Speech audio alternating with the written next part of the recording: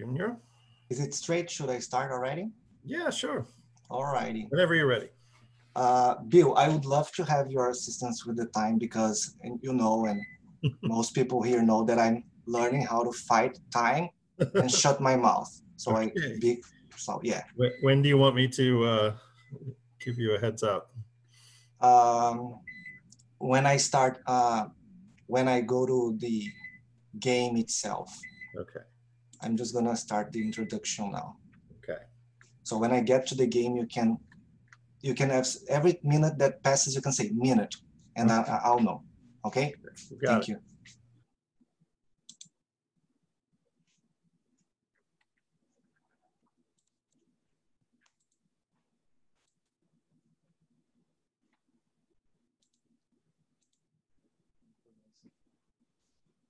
So can I start? Yep, whenever you're ready. So since I came to the US in 2016, I realized how troublesome my long name is. Robson Martins de Araujo-Junior, where Robson Martins de Araujo is my father's name. And Junior, it's only me, my identity. That's why I go by Junior. So I was thinking that my name could have easily been Robson Video Games Learning Junior, since these two are core elements of my life since I was born. As such, I have learned lots of things through video game play. For me, Super Mario is not just a game character. He's a lifelong learning partner. Understanding the complexity of life and facing its obstacles have become less daunting if I approach my problems through the lens of games. For instance, even discussing metaphysics or evolution is easier through gaming analogies. I have some superpowers, like a very wild and creative brain and passion for education and learning, but I have some handicaps too that come along, like a couple of disabilities to unlock the creativity and like palpitation wild brain and my big mouth. So creativity, ideas with a big mouth is not a very safe formula for me. So that's why I created this game to welcome you into my world, while I try to show you by examples how video games have helped me to become the person who I am and how they are inspiring me to pursue my PhD in education technology to help more people learn, just like I have learned these 21st century skills.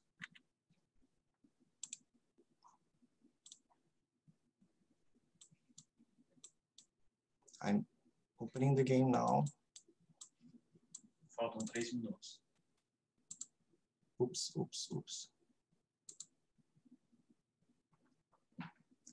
So, since Mario has been my lifelong partner for learning, I inspired myself in one of his games. And then I'm gonna be showing you how my life has been through some photos that I'm gonna be immersing myself in. This is me with 3 years old in 1990 and my big brother, Reggie. And in this very day, I had a daydream in which I saw a very long stairways, like steps with a place in the top. And in this place, I somehow knew that I would be there one day with white beard and I would be writing my first book about how to teach things with video games. That's crazy. I was just 3 years and all these details are very clear to me. So it seems I got a white key in that letter in the beginning and I still need to find 3 other keys. So we have 3 spaces here, 3 places of my life. They are chronologically organized. I'm gonna start here when I was 1 year old. And this room is about how video games allowed me to prepare, become a 21st century ready learner, and now a scholar that is gonna be attempting to impact the world by sharing this knowledge of how video games and affordance of video games can help us. So I've always been blessed by having video games and a family that supported me with like time management and screenplay and our responsibilities at school. So I've always also heard these sentences like, education is the most important asset that we have, and nobody can ever steal that from us. And that also, if we had good grades, we are eventually gonna be able to study for free with high quality. So that was true in my life, and that's thanks for games. So please, everyone, keep in school, because school is the best thing that we can do for one's life. Now this is the photo of the graduation of kindergarten. And in this, sorry. Problems. I'm gonna go back again. It's hard to play and talk at the same time, right? So let me get the key here real quick. And I'm gonna be flying because I foresaw that I would be having problems. So let me go back to that memory, activate the panel here. I don't need to get the blue key again. So I want you to see this green room, which is my overachieving self. When I was a kid, like I always was put to present and be a part of plays in school. And I didn't choose that. But somehow becoming an overachiever when I was young helped me be good at doing things and stuff. For instance, before coming to Lehigh, was able to create a virtual school for this language school that I was working in. So we were able to work and develop an entire system that would be very useful now with COVID-19, but nobody was able to appreciate back in the day. That's a pity. Now I'm here, Lehigh, with you guys. Let me go to the next room. Oh, again, so I'm gonna stop playing the game because I'm pressing a button that I didn't know that was going to be triggering things. I'm gonna go straight to the last room, which is how video games can have and can help us develop lifelong skills.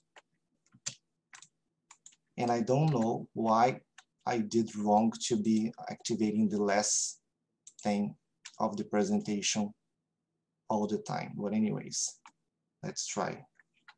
I guess I cannot be jumping anyways. So this is the richest room. So just like video games, I have been evolving, leveling up in life, and video games can teach us perseverance, grit, curiosity, and also like with the evolution of maps in games, from linear maps to open world maps, like in the game's Legend of Zelda, for instance, we can also develop our spatial thinking. I learned English, for instance, by playing RPGs like Final Fantasy VII and Breath of Fire 3. Other kinds of games can teach other 21st century skills, just like collaboration, social skills, communication, community building, numeracy, and literacy. And as an example of that, in 2006, I learned French by myself because I was playing my first online game, which was called Gunbound. I played every day with some French friends, but I didn't speak French. We only speak English. So I decided to learn French so I could communicate with them.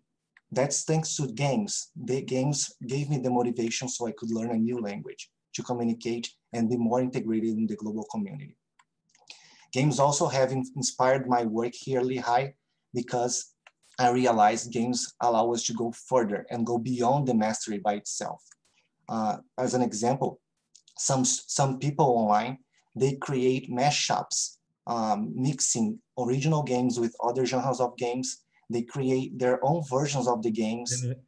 And like that, they can go beyond, not just playing a game completely, but they finish and they want to create their own interpretation of the games. As such, I developed the game Tangren.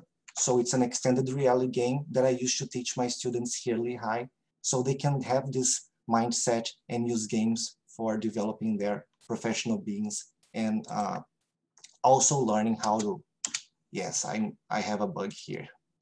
Anyways, I'm gonna go straight to the last place now, which is that area of my daydream where I would be writing a book about video games. I haven't been able to get there yet because I'm still climbing those stairs. However, all these experiences are going to be part of my book because they are important stories that I cultivate and create with everyone.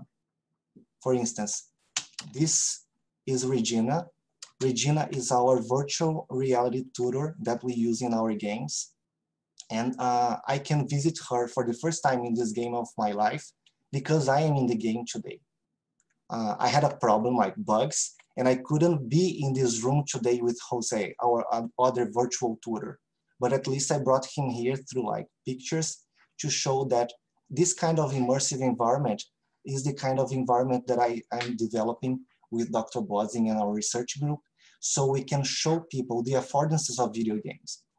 To finalize, this is a monument I created trying to replicate soldiers and sailors in Islandtown, but I didn't have like a similar one. So I found this monument in a free repository, and I called the monument The Explorer and the Key, because we are all explorers in life looking for the key to solve our problems or to create impact.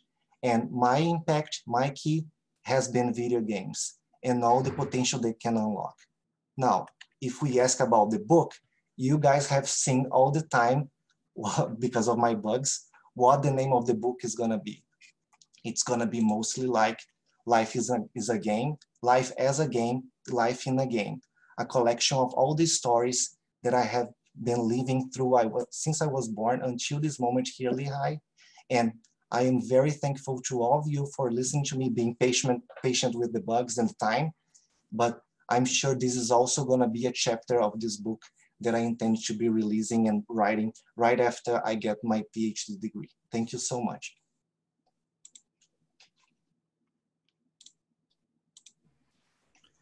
Thank you, Junior.